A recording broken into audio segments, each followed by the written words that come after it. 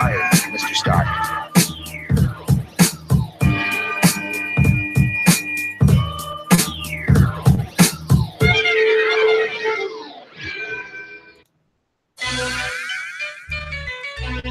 Yeah. Yeah, that's right. Uh-huh. Okay. Weird. Hello. Is that our new intro? What is that? I was like, yo, where's that coming from? Yeah, that's what happens when you have a podcast already waiting to play when you have a trailer up in VLC, apparently. And hello and welcome to another exciting episode of the KLIQ Nation's Comic Book Chronicles.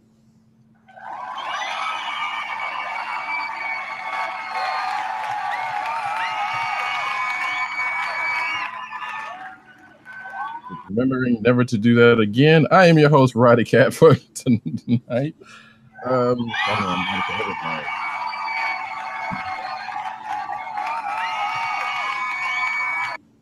But we are definitely firing on all cylinders here tonight, as we tend to do. And with me tonight is the man behind the soundboards, the New York coolest character, and I did that for a reason, because, hey, you know what's coming up.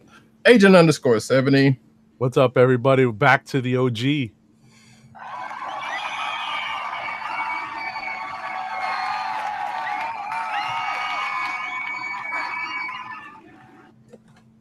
And we're still trying to figure out his code name for G.I. Joe, but nevertheless, we have PCN _dirt.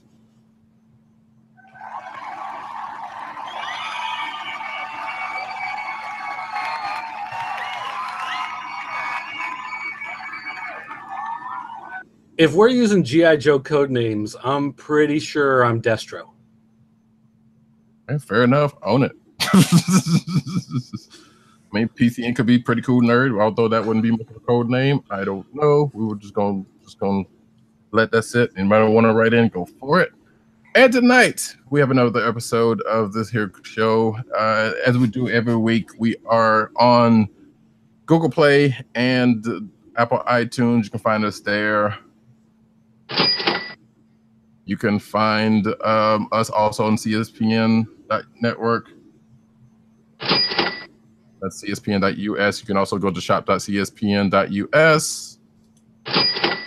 It's just some good merch and whatnot. We do not have our brother and founder, the OGs, the Osiris of this thing, Tim Dad 98.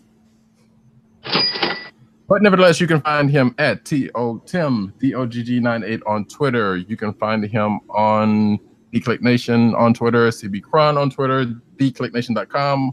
That is TKLIQNATION. You can also find the rest of us at our Twitters, Agent _70 on Twitter and Instagram. You can find PCN _dirt at PCN _dirt. Pop Culture Net on Twitter, both of those. PopCultureNetwork.com.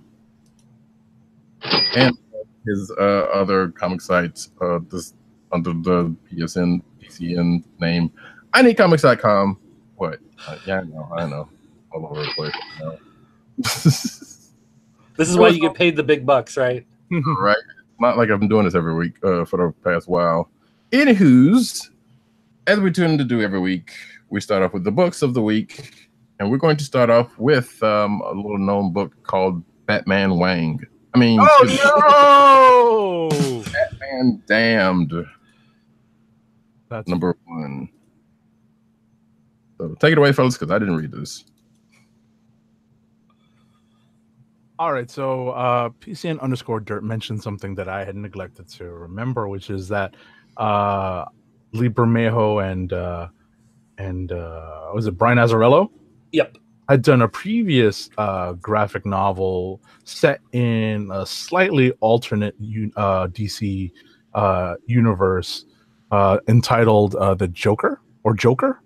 It's just Joker. No, the Joker, right. And now we have what appears to be the second installment in that particular corner of the DC multiverse.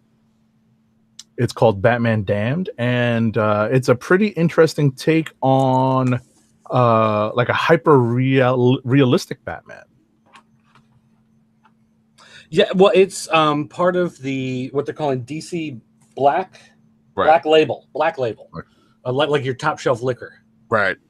and so it's a very adult oriented, mature reader focused, which I thought that was what Vertigo was supposed to be, but I'm guessing that Vertigo won't use mainstream DC heroes. That's why this is. And that was kind of the whole point of Vertigo in the first place, was that they were using the forgotten DC heroes and making mature storylines Right. out of them, and then they just stopped. So as part of Black Label, this is a more, you can say, mature take, I guess, if you want to. It's one of those books that tries really hard to be philosophical. Mhm. Tries really hard to just dig deep somewhere, and it kind of does okay in some places, and it kind of falls on its face in a couple other places. Mhm. It's one of those that it just tries too hard. It's like a high school kid trying to write a one-man play about his depression, and it's one of those things where you're just like, it's like I see where you're coming from, but you're a little cringy in spots, and that's what this story was for me. Like, it was decent. So basically the Joker ends up dead. Batman has memory loss. He has no idea what happened, and he thinks he may be somehow involved. And of course, John Constantine shows up just to play with him. Deadman is there because why not? Right. And so Batman's trying to solve the mystery of whether or not he's the one who actually killed Joker. Right. So I didn't know you were going to do all that. So well, I'm not giving away. I know. But ultimately, people should know that much from the solicits, at least. Maybe not Deadman, but right. So ultimately, I was very confused because I did not understand that this was set in an alternate timeline. I kind of interpreted this as being, or at least appearing to be part of the mainstream DCU, and then seeing all these characters jump in. But then as time went on, and various DC characters decided to make appearances, I was very that just threw me for a loop. So I definitely appreciate knowing for certain that this is set in a strictly separate DC continuity. Yeah, well, it's trying to do the same idea as, if you think of like the films, like Dark Knight Rises and Batman Begins and all of that. Like that's one person's idea of how to tell a Batman story, and it stands alone. And it's not really part of the multiverse like it can be if someone wants to throw an Easter egg when someone's popping in and out of universes. Maybe they'll pop in and see the Joker and pop out, something like that. But it's not really meant to be part of just the normal, what you think of as the DC universe. It's just someone's own artistic take on what to do with the characters. And that's something that DC does do from time to time, where they throw in some of these graphic novels or miniseries where they don't really fit anywhere. They're just letting a writer and artist go nuts with the characters, just to do something different. Right. Yeah, we used to call them Elseworlds. Yeah, like that White Knight series from earlier this year. Yeah. Right. Yeah. But I was under the impression that Black Label was supposed to be the place where they were going to do, one, more mature stuff, and two, most of the stuff was going to be, which we do know that there's a Joker series that's going to be in universe, but the rest, I was under the impression that it was mostly not. Like, it was mostly Elseworld stuff. Yeah, I mean, I don't know if there's any set rules, like specifically, like you can't have it tie into continuity, or you can, or whatever. Right. But like in this particular story, at least, it's their own, take on what happened. And they haven't officially said that it ties in with the Joker graphic novel that they did. But if you read this, you can see, especially with the artwork, it's the same Commissioner Gordon. It's the same Batman with the same suit in both stories. It's the same Joker, with his scars going up the face in the same way. So if it's not officially spoken of as a follow-up to this or set in the same universe, they're definitely trying to imply that. Okay. Cool. And apparently there, as since we've already alluded to it, guess what? There's like 4 separate instances of Bruce's Wayne Batwing. You know. So okay, so the funny thing is, I got my copy on Tuesday night. We got the official review copies earlier in the week, and Wang, it was all full of Wang, and I read mine. I didn't even notice. Like apparently, I'm just not geared to scan for that. But so I read the whole thing. Didn't even occur to me. And then I got online the next day, and everybody's like, oh my gosh, take a look. You can see it. It's right there. And I'm like, what are you talking about? So I pulled up the Comixology copy because I often buy digital and print at the same time because I'm just an idiot. And on Comixology, it's not there. There's no Wang. And so I was like, well, I don't see what they're seeing here. So I went back and checked the print copy. Sure enough, it's in the print copy. So first prints have it. The review copies that they sent out, which were probably all generated sometime last week, all have it. But then the actual one submitted to Comixology doesn't have it in there. So at some point, somebody said, hey, maybe this isn't a good idea. And they've censored it out. And I guess DC actually released a statement saying that going forward, it will be wiped out from any future reprinting. In fact, yeah. So it's because I just pulled up an article. I was going to put it in the news, but I totally forgot. But since we talk about it now, there are still 115,000 print copies out there that do somewhat show Wayne's privates, according to this article. But yeah, they do plan on going forward, just like. Oh, and the panel question was always censored on digital comics, according to this. Yeah, so apparently that was intentional digitally, which is still kind of weird. So do we start calling him Bruce Wang? Oh no! Might as well. So yeah, there we go. So that whole hubbub is out there. Fully swinging. But anyway, back to the comic itself. The artwork is beautiful. It is fully painted. It looks super nice. Just the story, I think it just tries too hard to be too deep. Maybe I shouldn't use those words, but no pun intended. And it just kind of it feels like it forces itself on you too much. Oh, I shouldn't have said that either. I can't. Somebody stop me. Somebody else jump in. Keep digging this hole. All right. So wait, do we know? Is this a one shot or is it like? No. This is a miniseries. Okay. Although I'm not sure how many it is. Yeah, I don't remember seeing any word on that. And it's oversized. So that's one thing people were asking on the Comixology copies when they were buying it, because it's in almost like a square shape. Here's this. Here's Justice League from this week, and you can see that there's a size difference. It's definitely a much bigger It's book than your standard comic. It's one of those things that collectors moan and groan about. Yeah, I was just going to say, because it doesn't fit in the box. Yeah. That's destined to be on a trade shelf. I was going to make mention of being a size queen, of somebody being a size queen, but we may probably just need to keep moving on. Well, and it is on a thicker stock of paper, so it is bigger, it's thicker, it's harder than your regular comic. Get it all out. Get them all out there. And if you have a first print, it's bigger, longer, and uncut. But for those who prefer girth. All right, another book. Let's go. Just let us move. I got the vapors. Hold on. All right. Anybody want to throw something out? No. Okay. Well, that was the big newsworthy one, but which was I think. Well, we all read Mr. Miracle, so let's go ahead and do that one.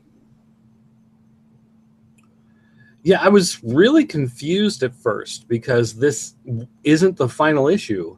No. And yet, as it's going along, it's like, okay, well, this is the final confrontation. So somehow we're getting the final confrontation and not the final issue. How is this going to work? And so at first, my mind is thinking maybe issue 12 is going to be some sort of epilogue, some wrap up, maybe 10 years in the future or 30 yeyears in the future or 1,000 years in the future or something, just kind of weird to throw in there. But you find out that even though it seems like this should be the final confrontation, it's not what it seems. And there's something else going on here, right? With an additional character, that's the trip. That not just between the characters that you expect the ending to be between, but there's an additional character that intervenes at the end and shows his face, and as this particular characters want to do, and we'll see what happens in the final issue of the series. Yeah, it looks like that last page and a half seem to be going somewhere where there's an answer to what's on here. We just don't know how that's going to play out. And I don't know that much about this character in the first place, even though, mostly any of the new guards in the first place. But regardless, so I don't know what their play is in this. But I guess that's what the next issue is for. But, and the big newsworthy thing on this one, there's no Wang in this one, but there's a veggie tray. Exactly. And Darkseid actually eats some of it. And I was really confused because the first line of dialogue after Darkseid starts eating this veggie tray and he's like dipping it in the ranch dip and he's trying it, and Desaad goes, "You're trying to kill him." And I'm like, he's trying to kill Darkseid with a veggie tray? Like, do carrots kill Darkseid? Like, is he that evil that something nice and nutritious may actually destroy him? Like, I'm trying to figure, but they're talking about something completely different. He's just opening up the conversation, not actually referring to the entire page of Darkseid picking up little baby carrots and dipping it in the ranch and eating it. Look, I was so well rendered. Right. I just couldn't take my eyes off it for a couple of minutes. I had to laugh at that one because I was like, okay, just picture of Darkseid just sitting there, just munching on a veggie tray. Was like, all right, this is good stuff. That's here. Visual storytelling, people. Well, and plus, you know that Darkseid is bigger than your average character. He's a tall, menacing figure, but you don't really, think about it that much because they always just start clobbering each other or whatever. And they actually draw his giant hands picking up this tiny little baby carrot and dipping it in the thing and trying to chew on it, did this entire, and it's an entire page of these panels. And it's that's the type of thing. I almost want to put that on a t-shirt. I want that page of him dipping in the veggie tray on a shirt. I think that would be an awesome shirt. I think the other one that probably needs to be put on a shirt was the baby with Darkseid with his nose. Oh yeah, well, okay. Maybe we can do a collage of some of these different things. Yeah, but that one, because that right there, there was a part where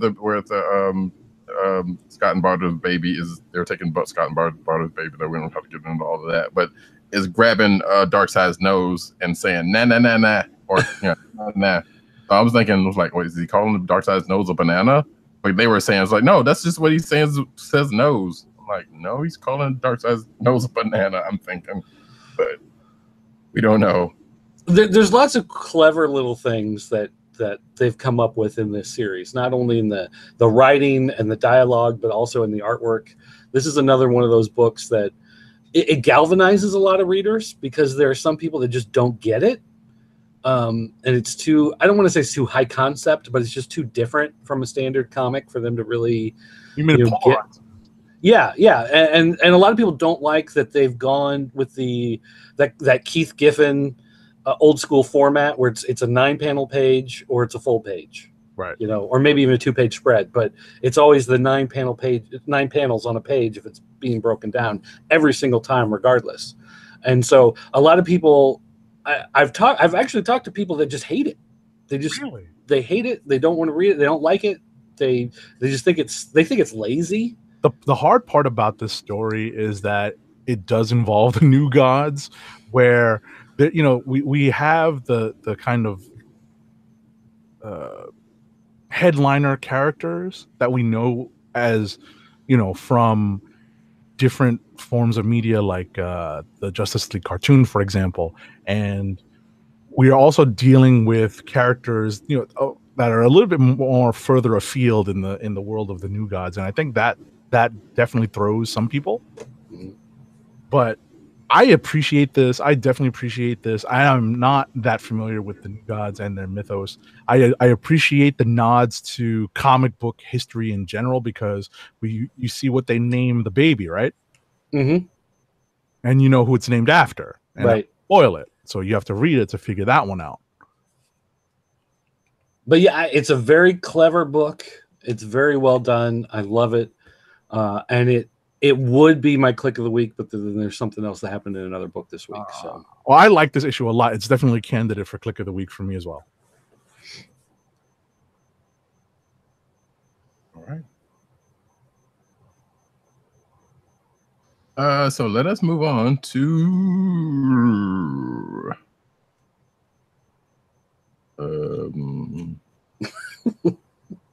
oh, hey, Agent 70, you want to talk about Edge of Spider Geddon number 3?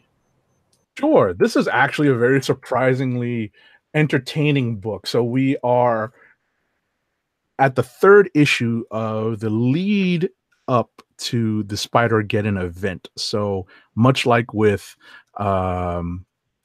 Spider-Verse, Marvel is putting out a series of not quite standalone stories, but introductory stories for some of the Spider-Verse characters that are going to be new, or at least maybe less well established than some of the other characters you'll see during the event. One of the primary characters to come out of these Edge of books from Spider-Verse was Spider-Gwen. In this issue, it's Spider-Ben and Petey, and it's hysterical. This was so well done. This is an alternate universe where, much like Bruce Banner and Jennifer Walters, without spoiling everything, much like Bruce Banner and Jennifer Walters kind of have their origin stories intertwined, that's where a lot of this comes in. And it's so very fun. It's something that, other than a couple of really small changes, actually made some sense. You could see this happening in the mainstream Marvel reality. This is not the biggest stretch of a what if. Let's put it that way. Yeah, I thought this was pretty cute in spots and also potentially dark. But yeah, the young PD and old Ben as a spider, well, not spider coupling, a spider duo. Yeah, Batman and Robin style almost. Was pretty good, and you have Ben kind of narrating the whole thing during the going through the process, and it was like cool. You even get Kraven's Last Hunt in here was like, huh, all right, and it was well adapted to this little short story. Yeah, and I like PD's the description of it. It's like, yeah, I was somewhere and there was poetry and I fought a rat. Did it do the drugs on me? Yeah. So exactly. It was very, very entertaining. Yeah, as I said, there is a hint that this may hold a dark side in terms of story, in terms of where the story goes, where there is some untold things that may be explored later on. Mm-hmm. So, but yeah, I actually enjoyed that. I had no intentions of actually picking this up and reading it, but I was kind of seeing things about it on the around. I was like, you know what? I'll check this out. Spider-Verse did me right with Spider-Gwen, so why not? And actually, it was the cover that did it. Realistically. Oh, you mean the main cover, not the alternate cover? Okay, right. So I was like, all right, let me go check out this. So, but that was pretty cool, and I'm glad I read that. I don't know if I'm going to go back and do Edge of Spider-Geddon, but this one was worth reading. Yeah, but this one definitely was worth it. I'm going to throw out Doctor Strange number 5 because I really, really, really like this book. That was fun. It was pretty good. Now, the only issue I had with it, which was what we'll get into second. So what we find here is Doctor Strange kind of going back to basics. and getting some Infinity War / his own origin time mixing together, because apparently he's he's apprenticed to be a magical blacksmith. Right. And it kind of takes it back to his original origins. We even see all the cuts and scars on his hands and whatnot, but it kind of plays those lines of like, well, he's learning how to do this just like he's done, just like he did when he learned magic in the first place, and and going back to when he studied as a doctor and talked about that kind of stuff, and he come out on the other side with it with a new power set basically, and a new costume, right? Which was cool. Now I've read an article that, and I guess I see where the article comes on, because the blacksmith he's apprenticing under is an Asgardian elf, or dwarf. So again, there's also, you could say there's also shades of Infinity War there, right? In the but when this article mentions something like, well, he's got a new Asgardian power upgrade, and I started thinking back to the last volume where he actually did tap from Yggdrasil. Mm-hmm. And I'm sitting here like, well, wait, shouldn't he already have that? But this issue doesn't necessarily go into that part. We just see him banging away on some new magical hours. He's got a new power set because of it, and he's making his own way and making his own magics. Right. If you recall, the beginning of this volume basically took all those Asgardian powers away again, where the end of Aaron's Doctor Strange run had him recharging with Asgardian magic. Wade's run all of a sudden depowered Doctor Strange basically to the point where he had to, what was the premise of the story is that he had to leave Earth to find magic in other places. Right. And they bring up in this issue the fact that he seemingly had forgotten of it, and he wasn't sure what caused that, and that's a mystery for another time, which apparently we're going to come up to, because at the end of this issue we find out we find himself heading back to Earth. Right. And there's a pretty interesting cliffhanger. Yes. Because that definitely threw us all, and it deserves this.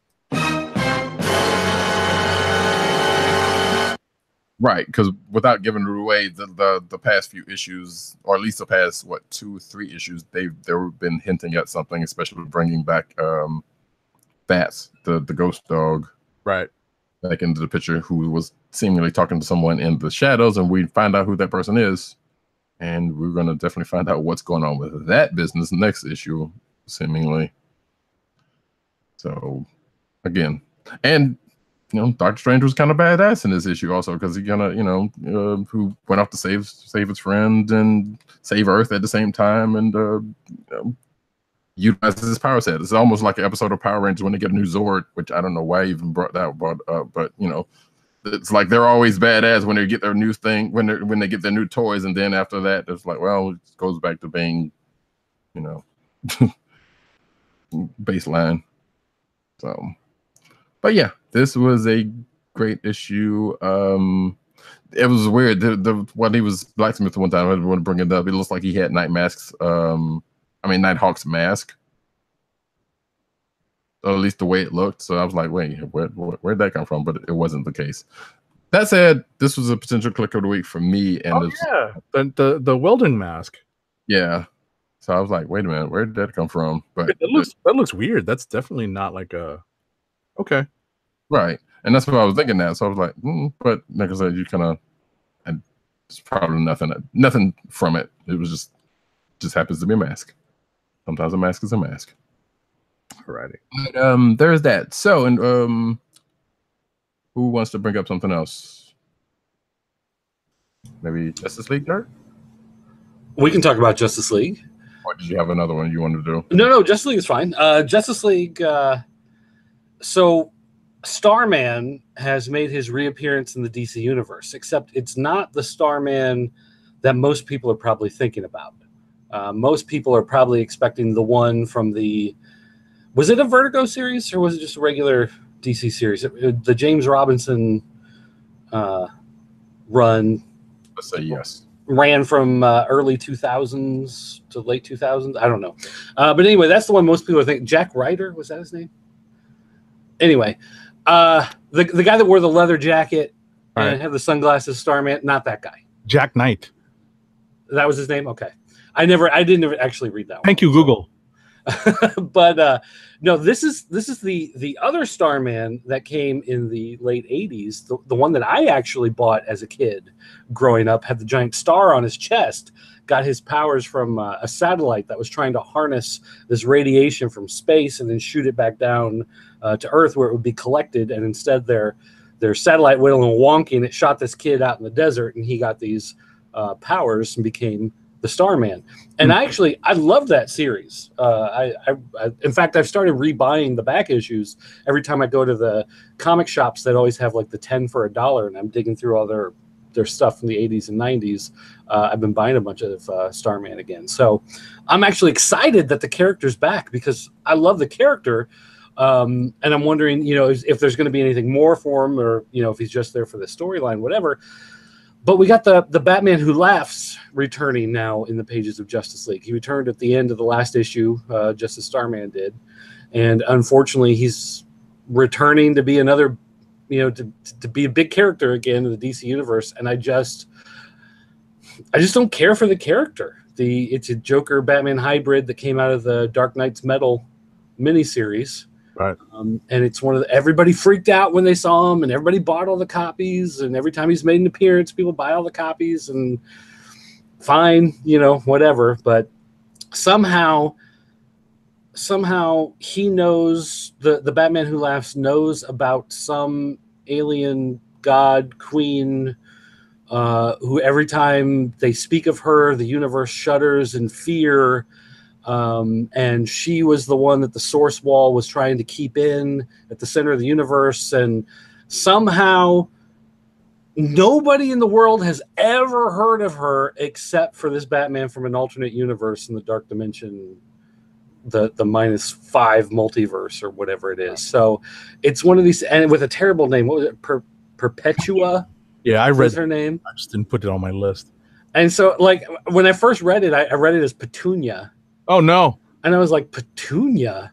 Like Petunia is the name of the character that instills fear in all of creation? Don't you say that about my sweet Aunt Petunia? I was thinking Pokey's girlfriend, but sure, yeah, you can go either way with that. But this story, I'm just not a fan of this arc a whole lot. When it started out, I thought, great, it's going to be like big, bold, and dynamic, and instead we get stuff where they're like, Flash, you got to tap into the still force, and you got to hold still. And he's like, I don't know how to do that. And so then he has to, and he does, because of some energy that he's got to stop from somewhere, because if the energy comes through, then something's going to happen.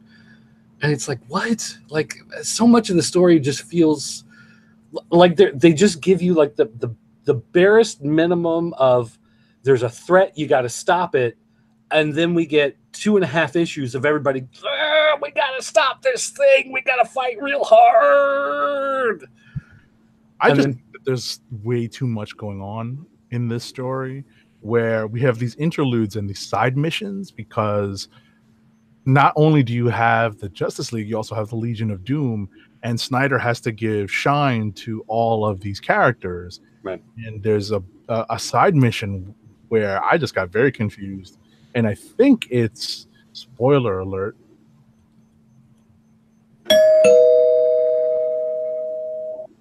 Cheetah and Black Manta taking out DC's Poseidon. Mm-hmm. And I was very much in shock, thinking, the heck is Poseidon doing? Living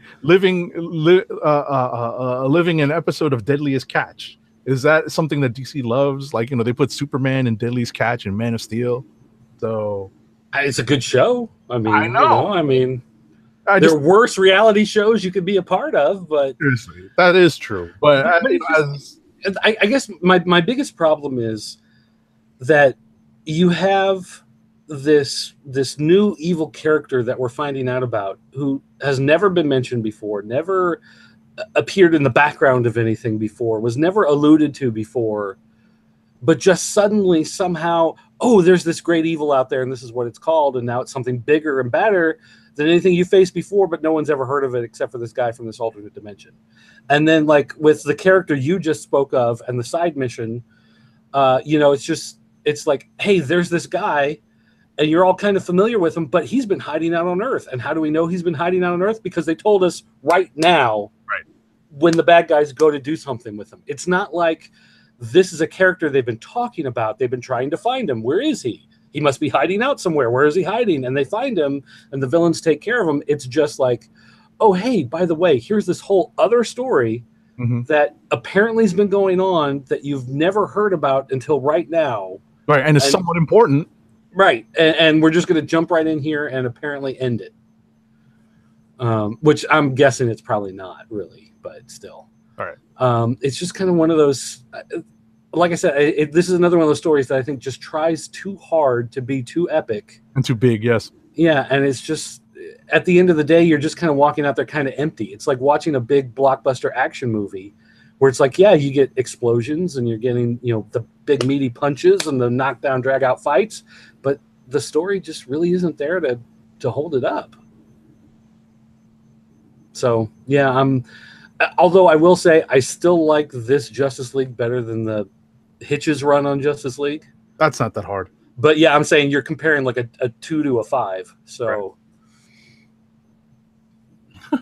Okay. Right. All right, moving on. President Bartlett. What's next? I think since we already did Immortal Hulk, maybe? Sure. So I see PCN_Dirt's note that this is the talkie issue. I don't necessarily think that that's what the case is here. I think this is Ewing setting up something that we had all foreseen, which is all of the ramifications of the Langowski one issue story, which we thought might be a one and done, but obviously it's not. And two, we see what happens now that the Hulk has basically emerged onto the newly reformed Avengers radar.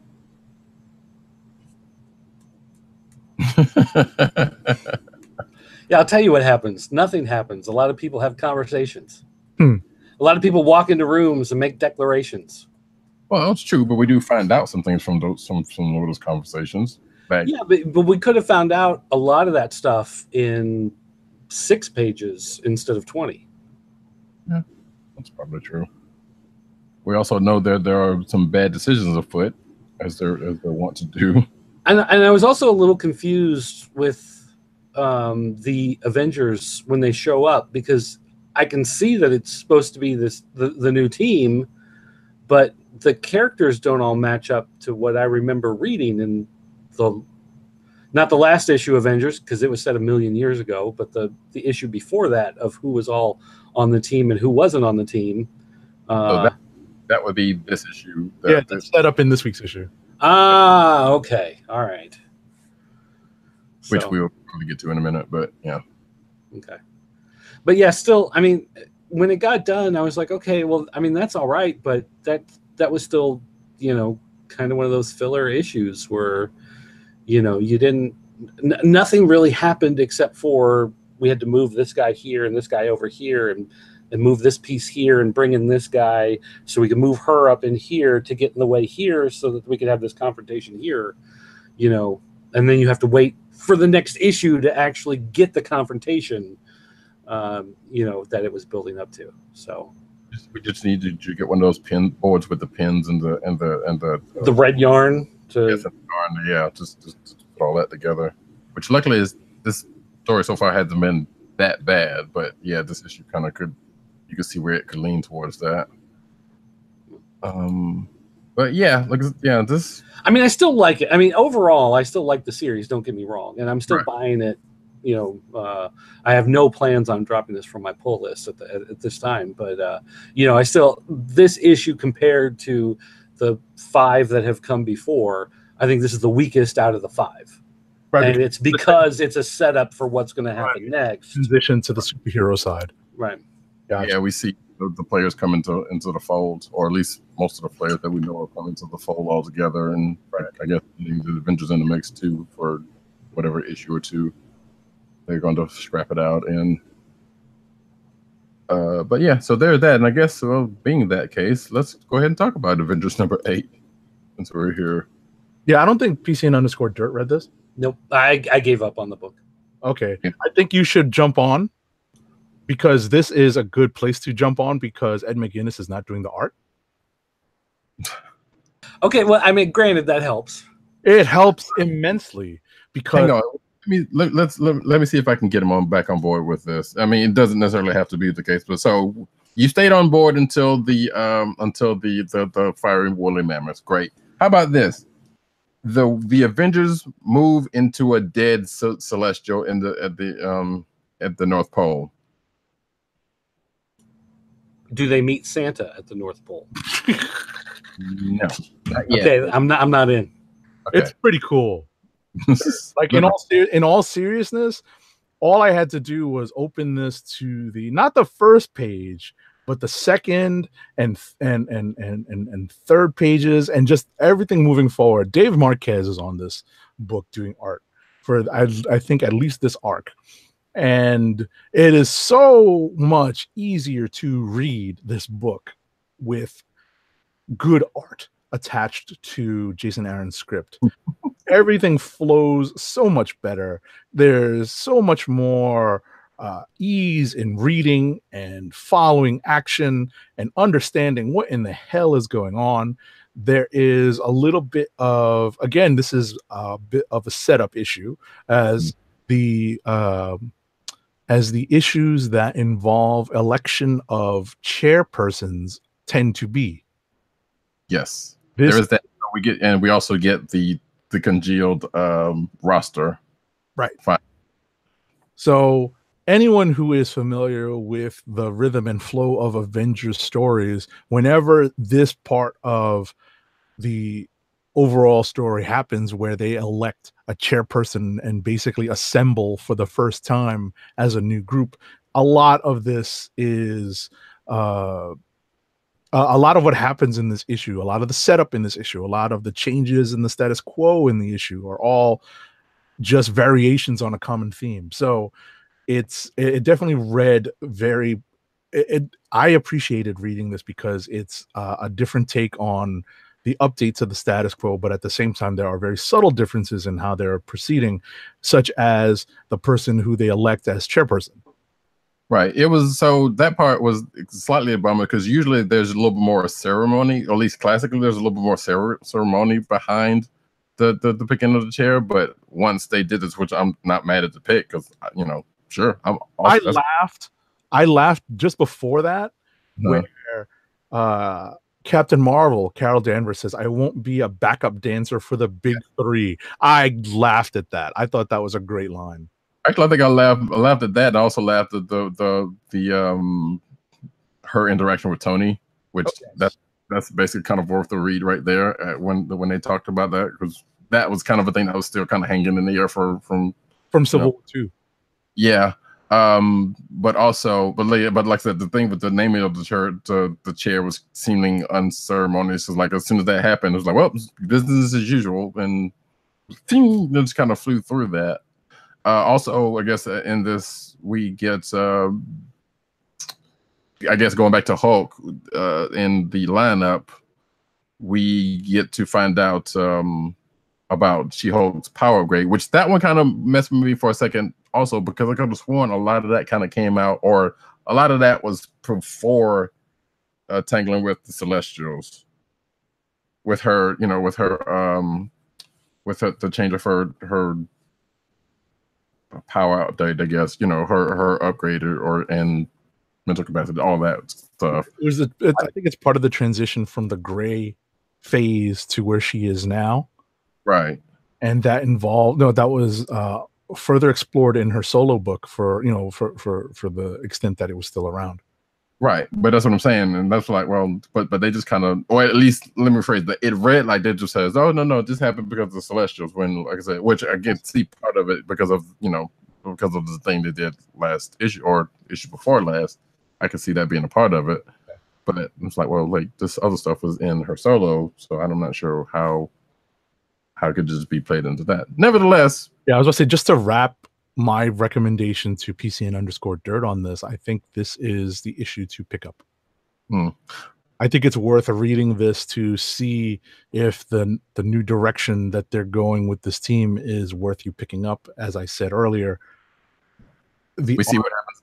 Yeah, Loki gets taken care of. Exactly. All I have to say about this is that the art made this so much more enjoyable. Oh, the only other thing that was kind of weird to me was that when Cap and Robbie was talking, that part was kind of weird because it was like, because Robbie asked Cap if he was the only one still in high school. Or no, if he was the strongest, and I think there was talking about is he the only one that's been in high school. I'm like, well, what about Kamala and Miles and Nova? Because all of them. Well, no, I think he's talking about on the current roster. I know, but that made it seem like ever is what he was asking, right? Or at least how it read to me, and I was like, well, Steve wasn't on the team when they were on the team either, right? No, it says who's still in high school, right? Oh, but those other characters have all struck out on their own to become champions, so. Yeah, I know, but like I said, they were still in high school and they were still Avengers, and that's kind of how I read it. But you can take it a couple of different ways. That was just a nit, and it wasn't a big one. It was just like that seemed kind of strange. But then, like I said, I just played it off like, well, Steve wasn't around when they were on the team anyway, so it doesn't really matter. But yeah, I thought this was a pretty good issue with what happened, and going forward, we'll see what happens because moving into a giant celestial probably is not as good as any of their other residential choices either, but we'll see how this works out. It's very Fortress of Solitude-y. Yeah, kind of. With a little mix of X Factor moving into the celestial ship that Apocalypse stole. All right. That's a shout out to old school X Factor. Yeah. All right. Yeah, I totally forgot about that. So, that was a good run. Anyway, so yeah, we'll move on from that. Dirt, you got anything? Yep. What you got? Oh, I read stuff. Go. We're short on time before we run into rapid fires. All right, Return of Wolverine #1. Ooh, I was surprisingly entertained by this issue. I thought the story was okay. I mean, just overall, I guess part of it is I haven't really been following any of the other, like the Hunt for Wolverine stuff and all of the whatevers that have been going on. Right. So when I got to this, I thought there would be like some recap stuff. This is what's been going on the past couple months in the Marvel Universe. They were doing all those things for a while where it was like, Wolverine's going to pop up on the last page of, these books, make sure you don't miss it. And it was just like him sitting at a campfire, whatever. Like, right. I don't know. It just, so I was like, okay, how does all this stuff pay off? And really it's like, he wakes up, he has amnesia, there's a bunch of dead bodies, and the story just moves from there. Right. So, okay, I guess we're just wiping the slate clean and moving forward. Right. So I don't know. I felt a little let down by it because it didn't feel like, hey, this is a great thing. New readers jump on, grab this. Go ahead. No, I was about to say I wanted to address that. I think that this is somewhat new reader friendly because we're not dealing with him being at a campfire and looking to deliver flowers to, I forget which character, whose book he appeared in. I'm trying to remember what book that was, where he comes to the hospital with flowers. Right. And I appreciated that we are literally going to when he wakes up. So this might be just a bit far back in terms of those crossovers. We may be going back in time somewhat. That may be possible as well. Yeah, because you don't have anything really else going on in this book that gives you a sense of how recent or old it is. Right. I mean, I guess we do see the claws glow at one point, so we have to assume this is after his resurrection. It's not a flashback to 20 years ago or something. Right. So anyway, but so, I mean, the story just in general I thought was okay, but I didn't think it was really that great. but the artwork was, I think it's Steve McNiven. Yeah. And he is doing his best Barry Windsor Smith. Yes, he is channeling Barry Windsor Smith. And it is phenomenal. Yeah. Like, it is just fantastic. I don't think it quite has the level of detail that Barry Windsor Smith always did, but he's got the look down. Like, he's got the line work down. He's got the facials down, the fabrics and textures. I mean, it looks, facial hair, like, it looks like the way Barry Windsor Smith drew all that stuff. Like, you could take the Marvel Comics Presents Weapon X and put it next to this, and yeah, it looks like they belong together. I definitely second that. That was definitely a selling point. I mean, that was, as much as the story was just kind of like, I still wanted to turn the page and just see that beautiful artwork just dripping off of there. Right. Even down to the blood spatter and the blood, dripping effects. That was all straight out of Barry Windsor Smith's book. This may be the one time that an artist does like an obvious swipe through the entire book, and you're just like, okay, I get it. It's cool. Yeah. Well, yeah, we let this one go, It's more of an homage than a swipe because it's definitely his drawings. He's not aping any particular drawings, except for maybe that last page where it definitely feels like I've seen that before on a Barry Windsor Smith page. But yeah, that is beautiful artwork, and it's homaging and aping. Yeah. So that alone is going to bring me back for the next issue. Cool. Let's see what else. Batman 55. Yes, read that too. Okay, so this was one of those, Batman Nightwing running around. Nightwing's cracking the jokes. Right. Remember that this is still in the aftermath of being jilted at the altar. Right. So trying to, bring some smiles back, bring some levity, but the story takes this little side turn, and you see this mysterious guy arrive in town. And as soon as this guy arrives, I was like, oh, okay, I see what's going to happen here. Like, to me, it just kind of telegraphed the whole thing. Like, oh, so we have Nightwing is so happy and so light and so much joy, and Batman is so dark and brooding, and Nightwing's starting to crack through the shell, and then this guy makes his move, and it's like, okay, all right. So I thought that was a little weak in the way that was structured, but I love the interaction between the characters. Sure. The way that Dick Grayson was acting around Bruce just really harkened back to, a lot of the stuff that we've seen with the whole Bat family. Robin is always the light and the joy and the happiness that keeps Batman from going over that edge. And especially because of everything that's been happening, lately with the wedding and all that you need someone there, to keep him from totally snapping. And it seems to work actually in a couple spots until the end. Right. So now bell real quick. And you can go ahead. Go ahead. Okay. Well, I'm not going to give away exactly what happens, but what happens is kind of a common trope in comics, that you get an ending like we got in this book, and you think, oh my gosh, the worst thing possible, and then the next issue, it's not that bad. It just looked bad in that moment, but it's really not bad at all. It's no big deal, and they get up and walk away and whatever. But with this being a Tom King book, that very well could be a really bad thing that happens at the end of this book. That could be something that has, and it may only stick in Batman. It may not, run over to Nightwing, because DC editorial allows people to go a little nuts sometimes. But, this very well could be something that has months and months of ramifications for the character and Batman. Nightwing was supposed to save him and keep him from going over the edge. This could be the thing that just pushes him right over the edge, hard and fast. So go ahead. Go ahead. I'll let you finish. Well, so I was just going to say, I went into it. I enjoyed the interplay. That guy appears, and it immediately kind of brought me down a little bit. And we got to the ending, and I was like, yeah, okay, whatever. And then I start thinking about it a little more. Okay, there may actually be something more going on with this story. It seemed a little too easy and a little too basic the way he threw it in there. But when I think about what possibly could be the long-term ramifications of the story, then I liked it a whole lot more. Right. So do you have suspicions as to who this character is? I did automatically. Oh, yeah. because of the one arm. Right, I rang the spoiler bell specifically to address this particular issue. He's the one-armed man from The Fugitive. Ha! He killed Dr. Richard Kimball's wife. We believe you, Dr. Kimball. I don't care. Right.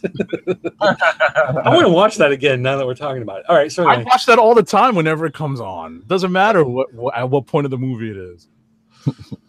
All right, so anyway. Well, what I was going to say was I think going back to your point about what happens, because while I haven't read this book, I kind of know some things that might be happening with Nightwing, and it's partially not as bad as it seems. But I'm thinking, like, are we going to have like Dark Nightwing now because of what happens from what I've read? So. Well, and also, like I was saying, with the DC editorial, sometimes will allow a character in one book to kind of stray a certain way because of the storyline they're in, whereas in other books where the character appears, you don't really see anything of that until maybe a year later when suddenly they reference, oh yeah, and that happened to you, because each book is focusing a lot of times on such a narrow window of time that you just assume at some point between these other stories this thing took place, but you don't always see that interaction going on at the same time in all those books. So it's possible that there could be, something a little darker that happens here that you won't see reflected, especially in his own book, and any other places he might appear for a while, just because of the way editorial will kind of keep hands off until things get out of control, and then they have to kind of rein it back in. Alrighty. Cool. So before we push into rapid fire, because I think we're probably need to be rapidly getting there. West Coast Avengers #2 would probably be the last one for that, and then rapid fire unless anybody else got something. We have a new MODOK, so to speak. If you've already seen the headlines, spoiler alert: Brodok is a thing, who oddly looks like Adam Warlock, like a surfer version of Adam Warlock. But the team already knows this is like, clearly this is MODOK and this and other. So they're trying to keep him busy to find out what his game is. Which, the two Hawkeyes goes and investigates while the other parts of the team are sitting and watching Weekend at Bernie's, both of them. But they watch them in reverse order, which was kind of funny. And then you have this big argument with Quentin Quire and Gwenpool, which ends up with them two kissing, because that was tension that was already kind of built up and escalated real quickly. But outside of that, the book still kind of continues to be fun. They kind of talk about the giant tiger a little bit, but that doesn't come back into play until the end of the issue, when Brodok I think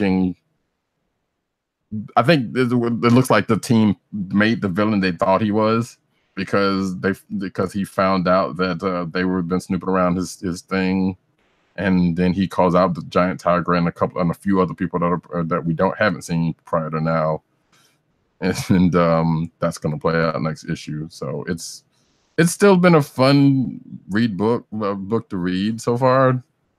But yeah, I don't know. We'll see how this arc ends up, to whether I stay with them or not. Because I love me some wackos, But the makeup of this team is mostly good. Just a couple of people.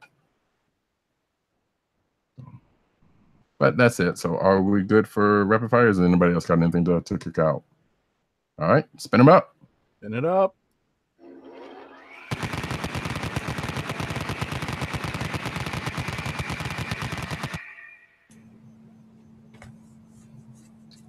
All right, let it roll. Yeah, go ahead and do mine. Star Wars Lando Double Announcement #5. This is the end of the miniseries. It basically gets you to the place he ends up being right before solo Star Wars movie, in a nutshell. See, Teen Titans #22. So after the events of last issue, we thought one of the Titans had been dealt with, which apparently at the end of this book turned out not to be the case. Kid Flash is still kind of hurt about it, but Red Arrow's like, look, we need to train because to keep this stuff from happening again. They do. She pretty much takes down the rest of the team with the exception of Robin, who's off on his own doing this other thing. And kind of like, look, y'all can't rely on your powers. You've seen this in Arrow and other places and others, so you kind of know what that's about. We found out that Robin is, which I don't know if this is playing out in his book also, but apparently he and Red Hood are working together on what's going on also, because Red Hood shows up in the book, but no one else knows about that. He also interrogates people in this jail, and the rest of the team doesn't know about that to get the information that he gives to Red Hood. And then at the end of the issue, Kid Flash finds out that Roundhouse, the team member that we had thought died, is apparently still alive and chilling in his house. Okay. So, yeah. Injustice versus Masters of the Universe #3. Dirk, are you reading this? Or are you waiting for it? I have actually. I grabbed them, but I haven't read them yet. Gotcha. Yeah, this is probably something you might want to make sure. The only thing is if you're not really up on the Injustice universe, there's a couple of things that might kind of that they bring up that might kind of throw you out there. But outside of that, like, this is basically both sides are saying, hey, we need to go ahead and finish these people off tonight. And, due to Adam getting some stuff, they try to go on their part when Superman is supposedly indisposed, but it might have been either a ruse or just a weird timing. And there's a couple of big fights happen because on the other side, where on Eternity in Eternia, Darkseid's attacking Castle Grayskull. And at the end of this issue, a confrontation that you've been waiting for happens, although it might be over before it started. Let's see. John Wick #3. I know Agent 70 said he was going to read this, so I won't spoil it. But there's really not much to spoil because it's John Wick. He's going around killing people. Well, let me rephrase that. He's killing people, then gets propositioned, and then people are after him again.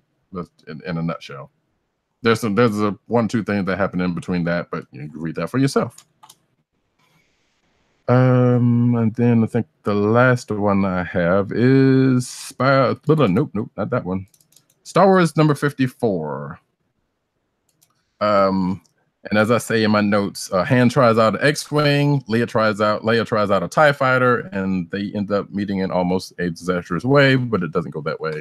Another day, another set of codes that need to get back to the rebellion, and there's also callbacks to Rogue One and a recent Darth Vader issue. And that is my books. Okay. Let's see. I've only got a few. We actually covered a lot of what I read this week. Just to wrap, X-Men Gold #36. This is the final issue of this particular run of X-Men. Mark Guggenheim does a classic one and done story that actually doesn't have an ending, ends on a minor cliffhanger. Essentially, a new mutant appears, and several things are still unresolved in the X world, but ultimately we will be running straight into Uncanny at with the culmination of the events in the story. Wait, is it Cannonball who comes back? I'm sorry? Is that a new mutant? Is it Cannonball? No. When I say new mutant, I mean like literally a new mutant appears on the Cerebro screen. So anyway, I understand. Amazing Spider-Man Annual #1. So was it Boom Boom? No, it wasn't. Was it Boom Boom the new mutant? Trying to rapid fire here, fellas. Amazing Spider-Man Annual #1. This is written by Saladin Ahmed, and this was a pretty interesting story. But we've sort of seen this before in the Spectacular Spider-Man cartoon, where it's a untold tale of Spider-Man in the wake of coming back to Earth after Secret War. After the first Secret War with the alien symbiote costume. So we find out what happens, and we kind of read the story and hear the story through the point of view of the symbiote. That's what's different in this. So it's still read like something that we might have seen before. Thor #5. This is, I know there's lots of people who are on again, off again with Thor, especially with the art being Mike Del Mundo. It's not always the clearest thing, but this week Christian Ward is doing a guest appearance, and he did a killer job on was it Odyssey, the Fraction book, the Image book, and he also did a spot on Black Bolt, and this is King Thor versus Phoenix Wolverine. I am not spoiling a damn thing. It is a lot of fun. There's flashback scenes in this, and it just reads like a great Marvel comic. It's just a lot of high-powered combat in the mighty Marvel manner. So that wraps up my rapid fire, because we covered all the books I read earlier. Was it Wolfsbane? Was Wolfsbane the New Mutant? Okay, all right. Nerd alert! All right. I only got 2 other books here. Talk about Venom #6. This is wrapping up the arc of the Venom God. We found out in earlier issues that the symbiotes are all kind of interlinked mentally to this one all-powerful one. It's just, the one here on Earth has been gone for so long. He's been disconnected from the hive mind. And now that he's reconnected, the big bad guy wants to come back and reabsorb him. And so that sets up for what basically happens in this issue, which is the confrontation where Eddie Brock doesn't want to lose his symbiote. And this Grendel monster thing wants to come and get him. So Donny Cates has Beowulf reference. Look at that. So Donny Cates has set this up over the 5 issues leading up to this, where he meets a lot of other characters. He finds out a lot of other stuff about the symbiotes that he didn't know, and so it all leads up to this big battle, this confrontation. He's learned he can do some new things. He's got some new tricks. And of course, there's some stuff that we know about the symbiotes that apparently this thing doesn't, because of what has happened here on Earth that has not been uploaded to the hive mind. And so this plays out in the giant battle. The only problem is, though, at the very end, when it comes down to the final, like, we're going to wipe this guy out, Eddie Brock actually doesn't have the power of the symbiote, and he's got to hold a door shut in order to keep the thing in there, so he will be destroyed. And somehow this guy from Earth is powerful enough to hold back the demon Grendel goth vampire symbiote god from outer space. So that's like, the one little nitpick I have there with the story. But otherwise, really good, and it ends in kind of a dark place where it really sets a big question mark for what's going to follow. And then Nightwing 49.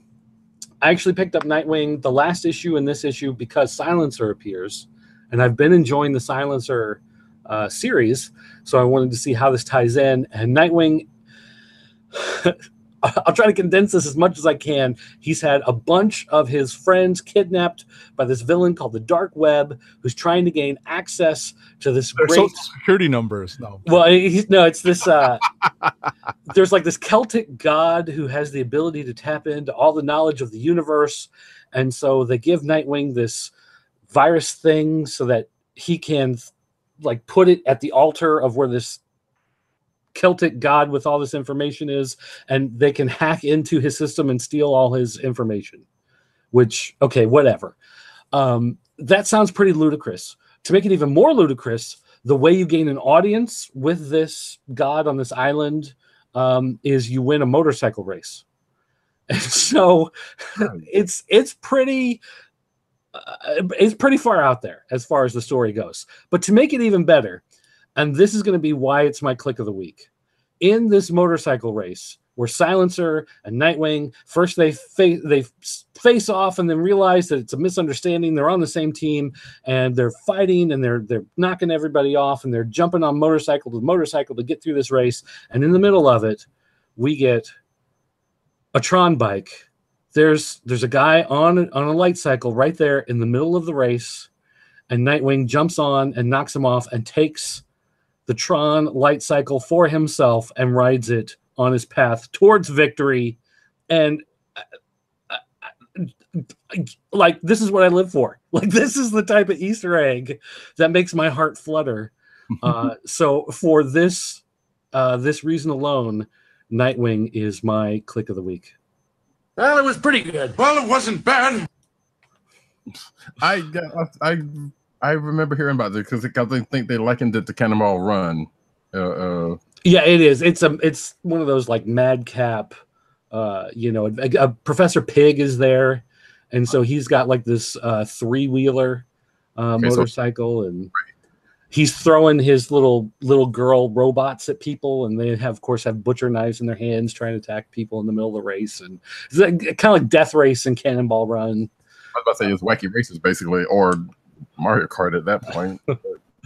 But yeah, it's fun, it's silly, it's not trying to be incredibly serious, and it's running with an awkward premise, and it knows it, and so it just cranks it up to 11, and it makes a Tron reference, and so therefore it wins. Okay. All right.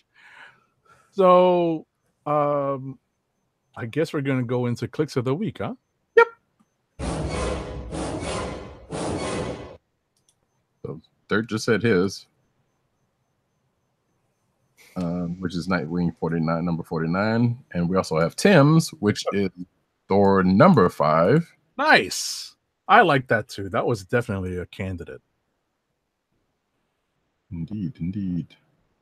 And this was a nicely packed. Do you have yours already? I do. Surprisingly, it's not Thor number 5, because even though I liked it a lot, I gotta go with Avengers number 8, because my favorite line of the week is in this issue. As I said earlier, Dave Marquez's art is a welcome addition to the story. Dirt really should read it.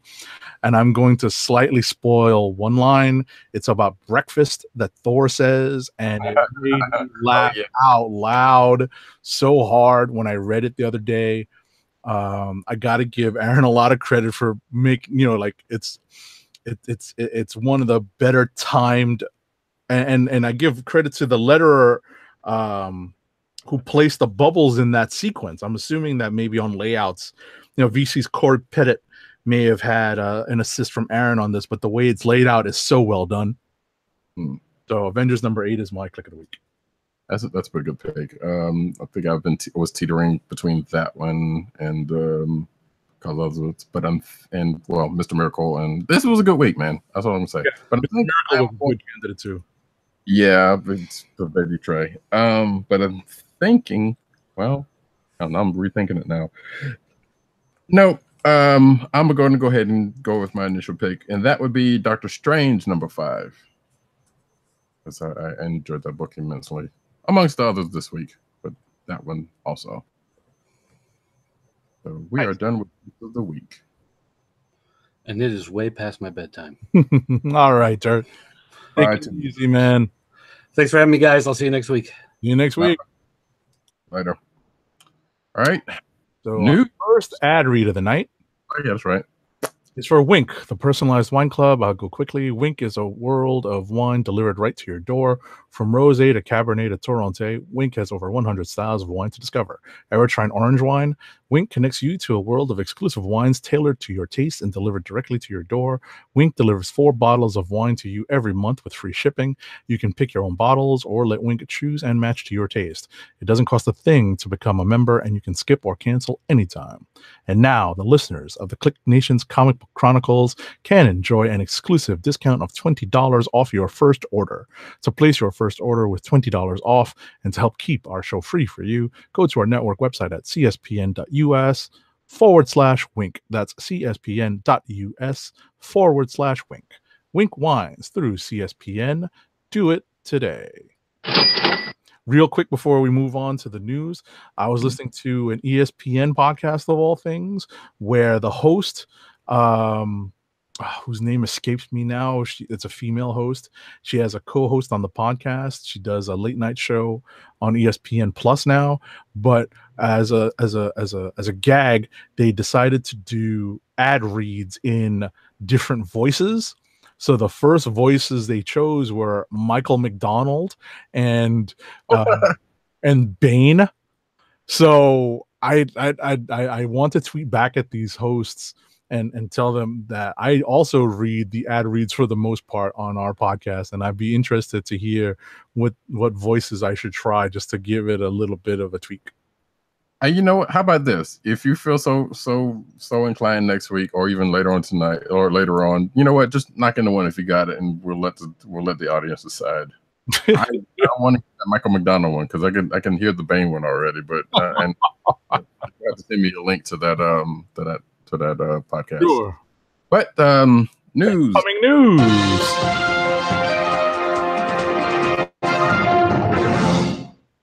And as we tend to do about this time, we start off with this cinematic news and what is going on with my screen. Okay, you know what? You're acting up here, but that's fine. Titans, first look at Jason Todd in Robin costume. So yeah. This weirdly looks like what's that Ben Stiller movie? I don't know what Mystery Men, maybe. Sure. Oh yeah. This kind of reminds me of that for some stupid reason. Mm-hmm.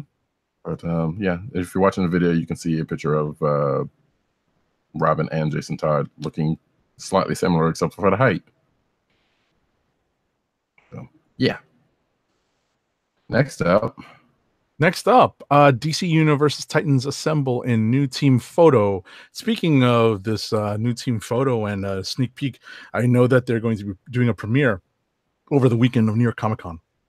Mm-hmm. I don't know if that's further down the list, but I saw that hit my email inbox today as New York Comic Con fast approaches. Probably not, but since you mentioned it, yeah, it literally just dropped. I think at some point today it hit my inbox. I think.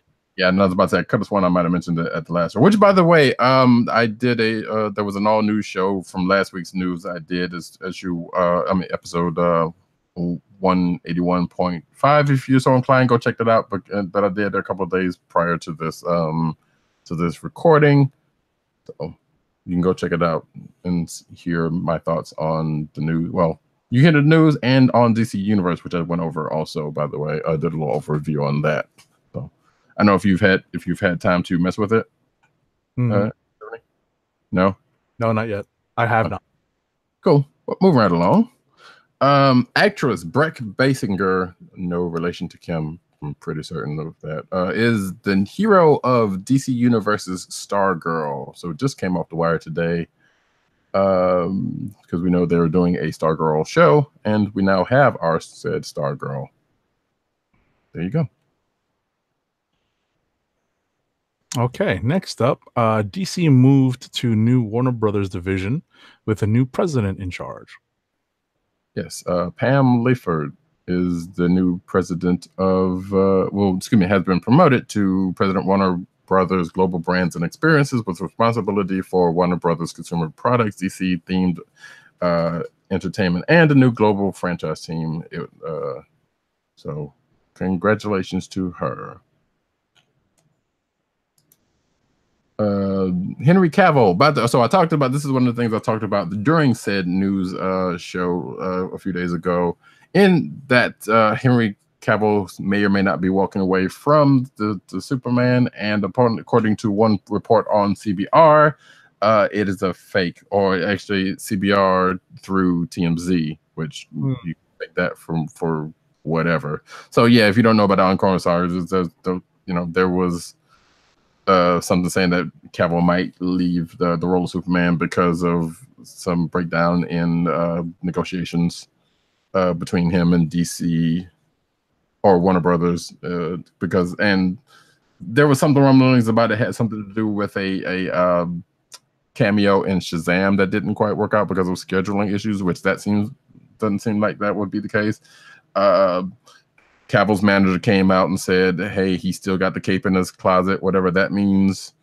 And I think later that day or that night, Henry Cavill himself went on Instagram and did some cryptic Instagram video post with a Krypton shirt.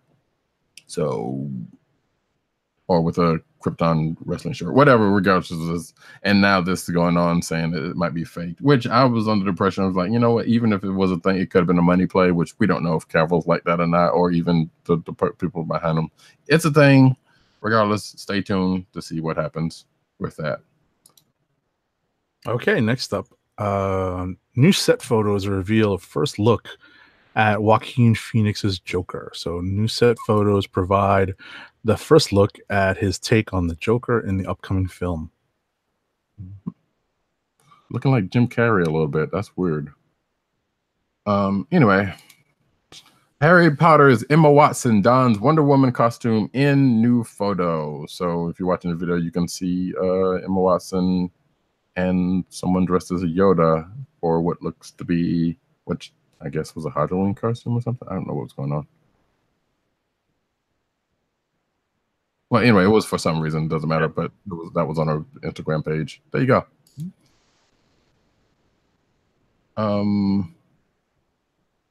Okay, next up, Arrowverse finds its Lois Lane in Grimstar. I thought we covered this. No. Okay. I think they were looking for Lois Lane at the time, and they finally have her. Okay. So yeah, we got that now. Avengers: Infinity War ends domestic run with an auto-playing video. Sorry. Avengers: Infinity War ends domestic run with 4th highest total in box office history, which puts it behind Black Panther. I want to say, and I think that's domestic, right? That is domestic, yes. I think it is actually probably still going strong internationally, but yeah, we are domestic towards though that kind of place. You know, so some other movies, it's also, hey, it made a lot of money. Go figure. All right, Captain Marvel's first trailer dropped this week, and it's filled with 90s nostalgia. Did you watch it? Yeah, a couple times. It's pretty fun. Same here, yeah. And with that, matter of fact, you can go ahead and to take the next one also because it's related. Avengers 4 directors tease fans to look hard at a new photo. Oh wait, I'm sorry, that's not related. I thought I put the other one in there, but I didn't. My fault. So yeah, there was a bunch of Easter eggs in Captain Marvel and some hubbub around it, but we're not going to talk about that because that was stupid. But yeah, Avengers 4 directors teased fans to look hard at the new picture. But so people were thinking that this had something to do with the actual movie, and maybe it does, but there was nothing in this photo, if you're watching the video, that seemingly has anything to do with the movie actually. Of course, fans looked at the picture, like I said, and found out there are 4 A's hidden about in the picture, which actually I thought that part was well done, but nothing specific to the actual movie. So just the directors having some issues, or having fun. Next up, Spider-Man Far From Home set photos reveal Peter and Michelle in Prague. You can see from the video off of this tweet, you can see Tom Holland and Zendaya, which that doesn't seem like they're on set, but just like some whatever pictures that came off the tweet. So, okay, there's a report out that Loki, Scarlet Witch, and other Marvel heroes are going to get their own live action, I believe. Yes, television series on Disney's streaming service. That's what it's looking for. There has been no confirmation from Marvel or Disney about none of this, and some places are rightfully reporting this as a report, and some people are kind of just putting it out as is a thing, which that's kind of a problem. But again, we haven't heard it from Marvel or Disney, but I guess we'll stay tuned to see if that's actually good. And actually, now that I think about it, I don't know if it actually does say anything. I think the Scarlet Witch one said it was live action, but I don't know if the Loki one was.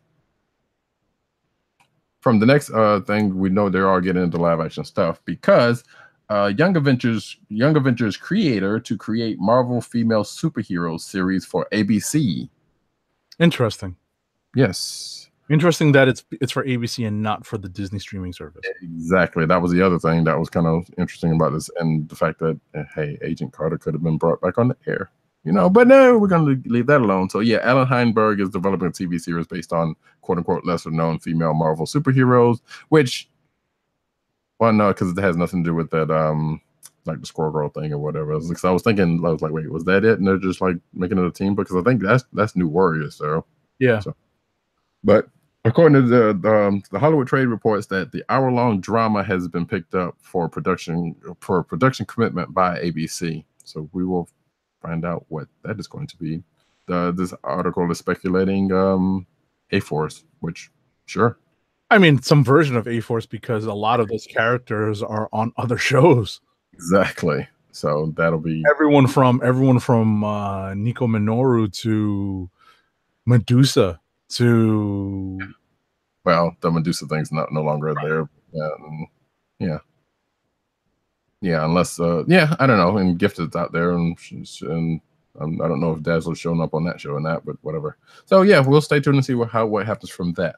And also, speaking of Disney streaming service, Disney streaming plans will likely kill Marvel's Agents of S.H.I.E.L.D., which, the show's been going on for 5 years? It might be a little long in the tooth at this point. Well, I mean, 5 years. 5 years is a good run for any show. That's all I'm saying. I'm looking at you, Supernatural and Simpsons. So if that ends up being the case, it's had a good run. But yeah, they're basically saying here that because of the other stuff like that, because of the other previous one with the Loki and Scarlet Witch thing, they may possibly get rid of Agents of S.H.I.E.L.D. So okay, if it happens, it happens. I mean, like I said, the show's been good and it's run a course. Mm-hmm. Go for it. Marvel's Kevin Feige is confirmed to oversee Disney's X-Men films. This dropped from up on high, Disney CEO Bob Iger. Mm-hmm. So that bodes well. Rehire James Gunn, Bob Iger. Well, sure. I think that's probably a pass at this point, but yeah. Still throw it out there. Yeah. He's listening. We're influential like that. Yeah, exactly. Star Trek Discovery. Rainn Wilson teases the return of Harry Mudd, which is a spoiler if you haven't been watching Discovery. He's, Harry Mudd's played a part, which I already knew that, but whatever. So yeah, he's going to be back for season 2. I have not watched any of that show yet, but I really, really want to, and I plan to soon. So now we are going into the comic book news, and you can go ahead and take this first one. All righty. So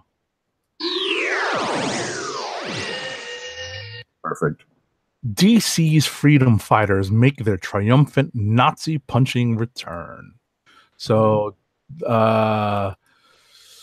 this is the Earth X Dream Team, the Freedom Fighters. They're making their return in the Rebirth era with a brand new 12-issue limited series by Robert Venditti and artist Eddie Barrows, set to hit shelves this winter.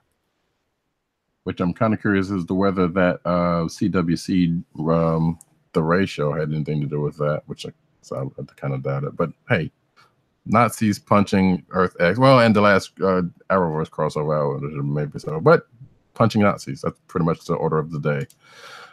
Midnight release planned for Nightwing-centric Batman 55 and Batman. So yeah, this is kind of old news at this point because all of these issues are out. Well, I don't know about that. No, I'm sorry. Harley Quinn 50, I don't think it's out yet. But regardless, Batman 55 came out, and apparently, I guess they had something. And Batman Damned is out this week either. So apparently, there are other DC titles. Oh wait, no, all of them for this week. So all of these titles, came out this week, and I guess they had some midnight thing, which I had not heard anything about because my shop didn't have anything. But moving right along.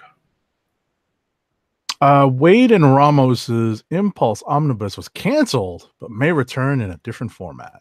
So DC Comics has canceled plans for the Impulse run by Wade and Ramos to be printed in an omnibus hardcover, but there are plans to reprint the material in another format. Or put it on DC Universe. Right. That's a thing, I would assume. Anyway, so I talked about this in the last show, but I got the name wrong. I thought it was Benjamin Percy, and it was not. Steve Orlando renews DC exclusives, and actually I'm going to take the next one with it because this is actually related, sort of. I think it is. Wait, I keep saying that, and yet I don't. Yeah, the one after this related, not this one. I meant to move that. So yeah, Steve Orlando renews his DC exclusive contract, and along with that, there's going to be a new Martian Manhunter book, written by Steve Orlando and with art by Riley Rossimo, and that's going to be launching in December. So, and I don't think it's a it is a 12-issue series, and it is a re-examination of the character's origins and emotional journey, and also a detective story on Earth, because he did have John Jones, his secret identity. So yeah, if you're a Martian Manhunter fan, and maybe there's going to be some part procedural in this, which actually might sound cool if that's the case, go check it out. Okay, so you did Swamp Thing and Secrets, Truth, and New Comic Book Language. No, I didn't. I did not do that one. You can. Oh, Secrets, Truth, and New Comic Book Language will be uncovered in Martian Manhunter. Oh, no, that one I did. I didn't. You skipped the Swamp Thing. That's why I was trying to figure. I got a little lost. Swamp Thing story central to the Witching Hour, Justice League Dark, and Wonder Woman crossover. So Swamp Thing is announcing his retirement in the last issue of Justice League Dark. So what comes next for Swamp Thing? So we'll see what happens. And it's going to pop up in the crossover, the Witching Hour, which starts in October. Yeah, apparently, Swamp Thing is going to be a big part of that Witching Hour thing. May or may not have anything to do with that show coming out on DC Universe. We don't know that. That is me speculating. But yeah, I think that should be starting soonish, that Witching Hour thing. So I don't know. Cryptozoic and Warner Brothers Consumer Products announced the release of Supergirl Trading Card Season 1. So, yeah, Supergirl's getting some trading cards, and it's going to be the Arrowverse version with Melissa Benoist. There's going to be a 72-card base set with several chase sets, randomly inserted autograph, wardrobe, and prop cards, and redemption cards that can be redeemed for actual props used on the show. Each hobby box contains one autograph card and one wardrobe card. So this is not a trading card game. This is just trading. This is just. I mean, this is not a old school trading cards. Yeah. This is just old school trading cards. So cool. All right. So next up, Candace Patton calls Flash Funko Pop line a missed opportunity. So the actress who plays Iris, right? Mm-hmm. Yeah. Comments that the initial wave, which was released a few years ago, contained characters but did not contain an Iris West. Well, so basically, so there was a new line of Funkos with based off of the Flash TV series, and it had all the dudes. Well, most of the dudes actually, including Barry as Flash, Cisco in his suit, Wally, and Jay Garrick. What she did not know at the time was apparently Funko was going to release, and she basically said that it was a missed opportunity because there's some, missed opportunity for some kick-ass female characters for a show to get a pop line is basically what she was saying. And she listed off a name of the characters who could use one. What she did not know at the time was that Funko apparently was going to release at least one and maybe more next week. And Funko came out and said, we were going to surprise you next week, but why wait? Killer Frost is our first NYCC exclusive retail. And yes, she is a Sarah exclusive, which means it won't be just an NYCC exclusive. So, yeah, I don't know if there are any of the other ladies on the show that's going to get a Funko line, but apparently that's the only one they mentioned. And I don't know. We'll see next week if they end up doing any more. But there is something out of that did happen, and I think they said, yeah. In a follow-up tweet, the company, being Funko, said, "We hear your demands for more female CW The Flash pops, and we will pass it along. We promise." So, yeah. Okay. Funko, speaking of. Next up, this is supposedly New York Comic Con exclusive. And yeah, I really, really want this one. Yeah, we'll see if I'm able to get my hands on one. Funko has produced an Okoye Funko Pop figure based on the scene in Black Panther where Okoye and T'Challa infiltrate this Korean underground club, and Okoye is wearing a wig, and the wig is detachable. Yes, it is the wig in snatching. the Funko Pop figure. Yeah. The wig snatching scene that people have gift and did all the fun stuff with. We're getting a Okoye character Funko with the detachable wig, and it's gonna be insert jokes there. It's a nice figure to add to the collection. Mm-hmm.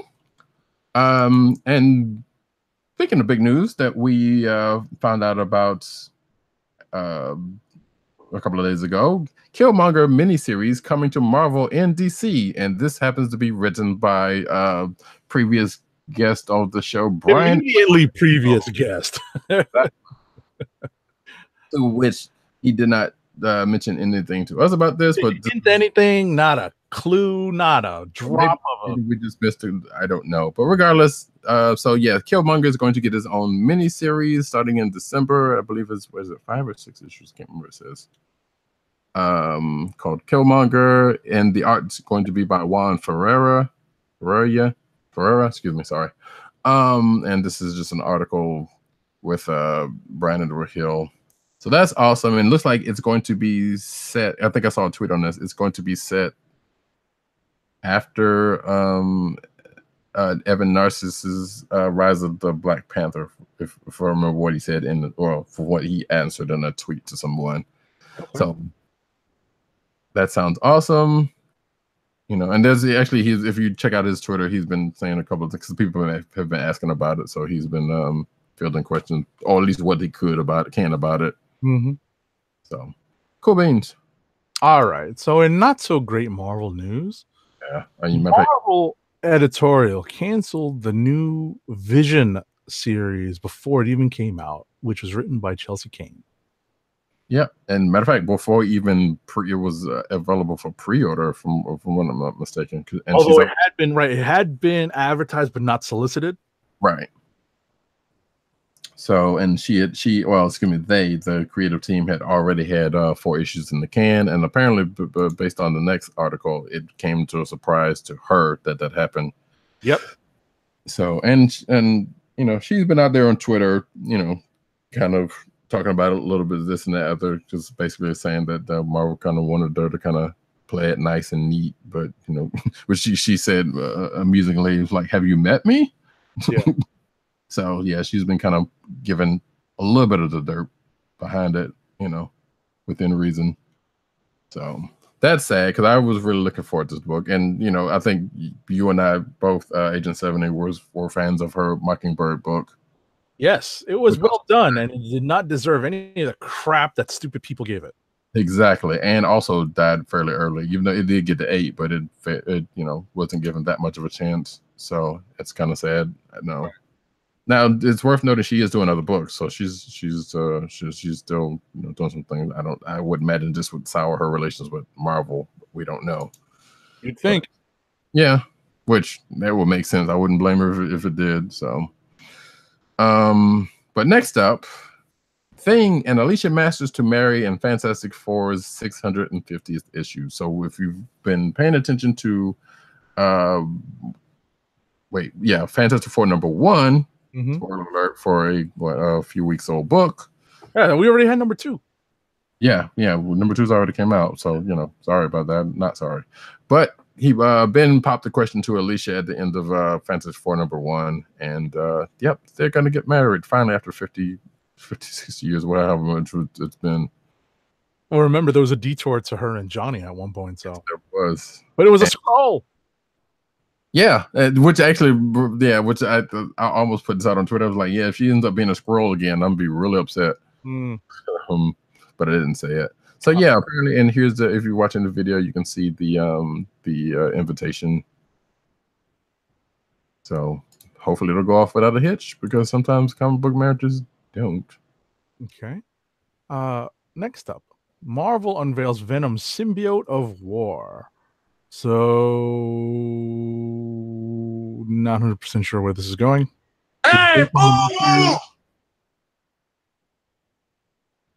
So yeah, this is for actually. Wait, Venom 6 was yeah. See, Dirk was talking about this earlier, but he didn't mention this because it came out in the book. That's this week.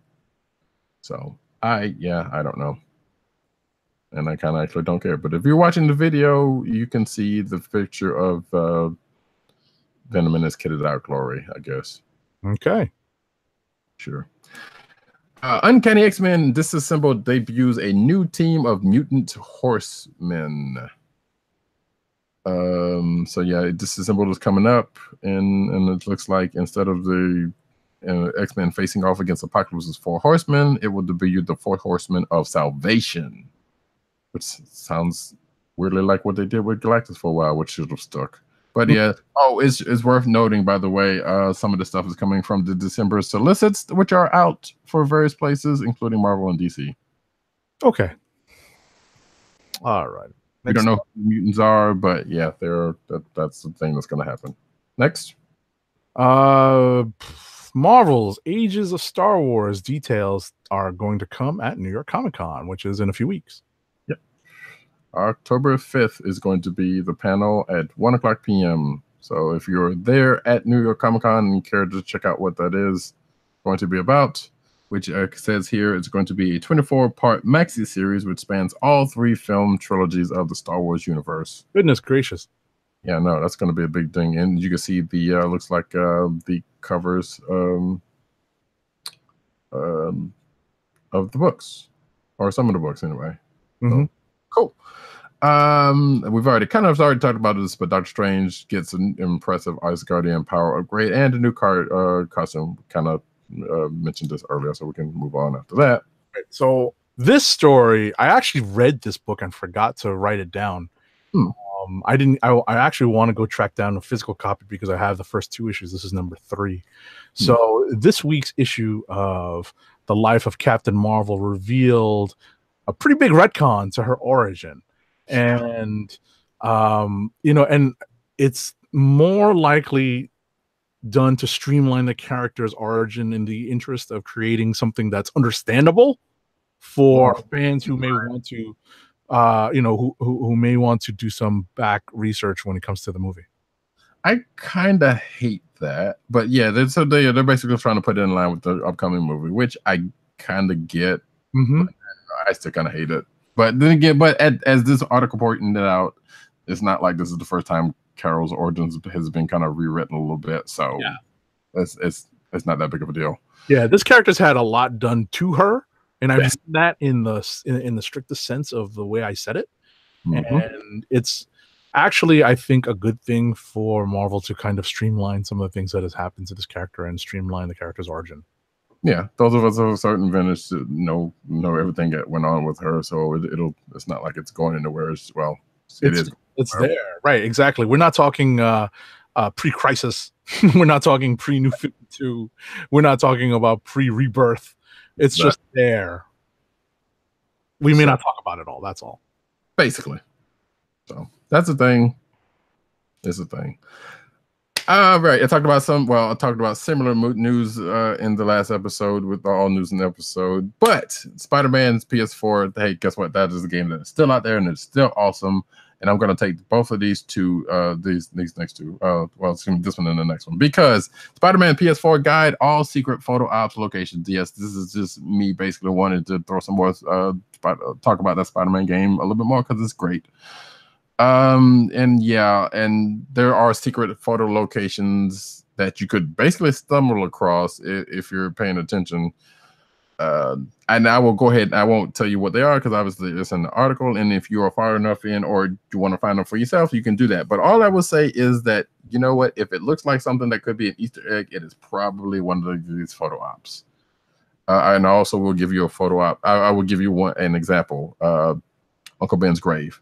Yeah. And that was another one I was going to mention, but I can't remember what it is. But regardless, you get the idea. And like I said, if it looks like it could be an Easter egg or something, take a picture of it. It's probably one of the secret photo ops. And the next thing looks like the Spider-Man comics are going to use a great idea from the new video game, and that would be J. Jonah Jameson apparently is going to be a shock jock, which I mean, kind of he already is. So right. I guess Jameson is going to get his own podcast. Now, the thing is about in the game, that version of Jonah is kind of the sense of a shock jock, and actually he's kind of plays more like, as much as I hate to say it, but this is not the first. Would not be the first person to make this correlation. Kind of sounds like Alex Jones, really, but going up against Spider-Man. Yeah. So because during the course of the game, you hear like snippets from podcasts, and he kind of sounds like in that case, in a couple cases, in a couple of times. Wonderful. Okay. But yeah, so that is the thing, and I guess in this case he's going to have and if because you've seen the video, you can see there's a video with a link to one of the podcasts, and it's called Just for Facts. And I don't know if they're doing that part, and I don't think they're going to go with that angle in the comic book, because obviously at this point we know JJJ is kind of pro Spidey because of knowing who he is. So this article of speculation, is he going to be pro Spider-Man or what? But regardless, I guess that's going to be a thing that's going to happen in books, which is the second or third thing that's probably come out of that game that's going to end up in the books. So there you go. And last up, go for it. Matthew K. Manning and John Samarova take on Marvel Action Avengers from IDW Publishing. So IDW Publishing has announced that it's publishing an all-new Marvel Action Avengers comic book series for younger readers based on Marvel's most popular superhero team. It's going to be helmed by the writer, Matthew K. Manning, and artist John Samariva, and they're introducing a dynamic roster to battle a mega-sized threat. So when this hit on Twitter, I will note that this kind of confused a few people, and almost including me, because I thought about it for a minute. I was like, well, they are doing Star Wars Adventures, and I was like, well, it could have been something like that. We did not know it at the time until this came out that indeed it is an all ages book, and they're doing the publishing on it. Because people were like, wait, what's going on here? Because they're thinking, oh, it's Avengers, so why isn't Marvel doing this? Which it's worth noting that IDW does publish other things like this from other licenses. And that is it for the news. We have one more ad to go through, unless you got something else you want to bring up. No, I've got this last ad, and I'm trying to decide what voice to do this in. It's kind of funny. I hadn't really given too much thought to it. It just sort of crossed my mind as we were doing the show. I don't really have a great impression, so I think I'm going to hold off and work on this for another week. So but in the interest of doing it quickly, I'm not going to do my Christopher Walken. So, Funko, fun at first sight. Your home for exclusive collectibles such as their world-famous pop vinyl bobbleheads, apparel, t-shirt, hats, and socks, and brand merchandise, custom DIY pop figures, art books, and skateboards. And now, the listeners of the KLIQ Nation's Comic Book Chronicles can enjoy 10% off your entire purchase when shopping at Funko. To place your first order with 10% off, and to help keep our show free for you, go to our network website at cspn.us. That's cspn.us. Then click on the Keep Our Podcast free link at the top of the page.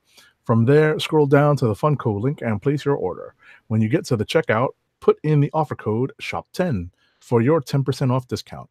Funko through cspn.us. Do it today. Where is it? I can't believe I can't find my my sound effect. Where did it go? Don't know what sound effect you're looking for. Where did it go? My cash register. Where did it go? How's that? Thank you. I was about to say I think it got moved by accident. In the efforts to streamline. Got it. Well, in that case, we're going to end the show for the night, and we will be back with you next week. Same bat time, same bat channel. Hopefully a little bit earlier if we get the gremlin ironed out. Damn you, Impossible Man. Again, you can find me. I'm Radicat at Radicat on Twitter. You can also find me at Radicat on Instagram. You can also find me at CB Caps, which on Instagram, where I tweet out stuff, and I put some stuff up today. You should go check it out. I found it. Nice. Agent_70 on Twitter and Instagram. PCN_dirt on Twitter, and I don't know if he's on Instagram, but he probably is, but he probably wouldn't want you to do that. PopCultureNetwork.com, PopCultureNet on Twitter also, and INeedComics.com. Tim DOGG98 on Twitter.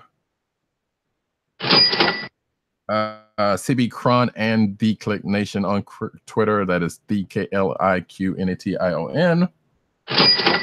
And of course, thekliqnation.com. And also go check out his works over on Comic Book Resources CBR. Go give him some clicks and some love because he writes some great stuff there. It sounds like got a fairly full plate given the news that some of which we've gone over tonight. You can find this peer program on the CSPN network. That's CSPN.us. You can also find us on Google Play and Apple iTunes, and the CSPN SoundCloud. You can also go check us out there on that channel. And last but not least, shop.cspn.youth, where you can get some merch from this program and other programs on the CSPN. You go there, get some nice swag with our emblazoned with our logo. And with that, folks. Again, we will see you here next week about this time. Wait, no, we'll be prepping for New York Comic Con next week. Okay, so yeah, so it'll be the week before NYCC next week, and I'm sure there will be some news coming out or coming before that, which I'm sure will come out next week. In addition to more stuff from solicitations, so stay tuned to that, and we will see you then. This has been the KLIQ Nation's Comic Book Chronicles, and we are gone. Peace. Good evening, Rick. Would you believe it's Dr. Doom? What's on your evil mind? Oh, you